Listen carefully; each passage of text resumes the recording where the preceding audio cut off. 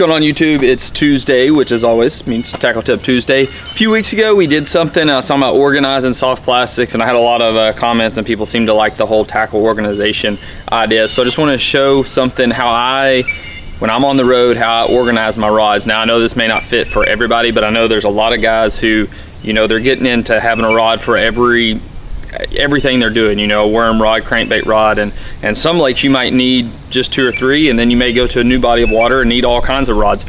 So, you know, for me, I carry, when I go to a tournament, I probably have about 50 rods with me all together. And you know, there's things like, I'm sure you've seen the rod tubes that go on top of the vehicles. I'm not a big fan of that, and the only reason is there's been some issues with people breaking into them, stealing rods, and plus you put just your rod in there, you can't put your reel. So I just wanted to show you real quick what I do when I'm on the road to carry all the rods with me. And there are other systems here, but this is just kind of the Basset on a budget redneck system. Literally what it is, I went and got a 4x8 piece of roof decking. This is awesome. Now I will say I have an 8-foot bed, so this probably isn't going to work for the guys that have the regular 6-foot bed. Sorry guys. Get you two 2x8 by 10s, and you want the 10, I'll tell you in just a second. And then you just need a little piece of, it's just wall like veneer stuff, real thin, like I mean it's a 1/4 inch. You don't really need, you just want something along the bottom there. All this I think cost me about $38. You know, prices vary, but literally what I've done is just gone in with the 2x8s here, laid them vertical, tack the other, like, I call it veneer, I don't know what it's really called. You can find it. All you really need is just a little bitty thin piece of wood. I mean, you're talking, it's like a 1/4 inch thick. And you need to cut your you're going to cut your 2x8 to 8 foot, obviously, because you have an 8-foot bed. What you're going to use that other 2 foot for is going up about halfway up it.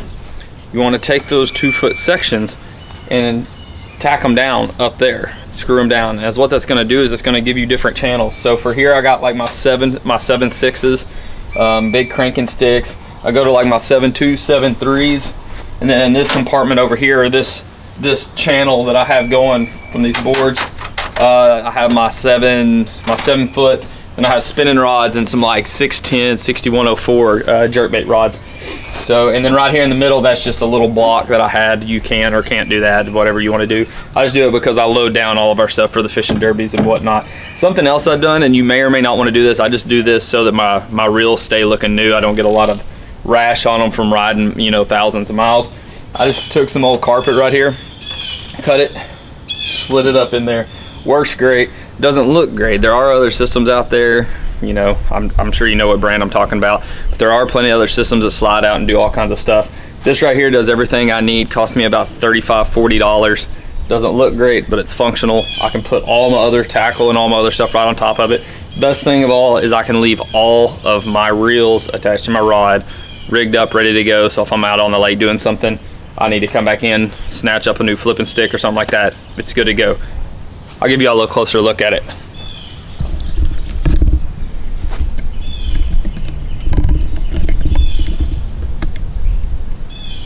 So right there you can see, sorry it's just shaky, I'm gonna take this off the tripod just so y'all can see what's going on here.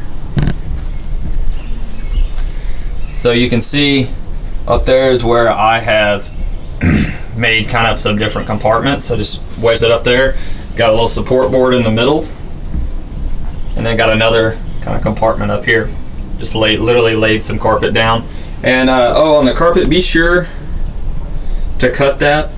About 15 inches is a good rod to, or a good reel to end a rod length.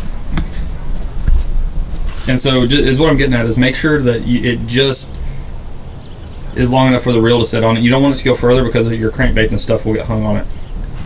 Alright guys, that's Tackle Tip Tuesday. Thank y'all for watching. Be sure to comment and subscribe.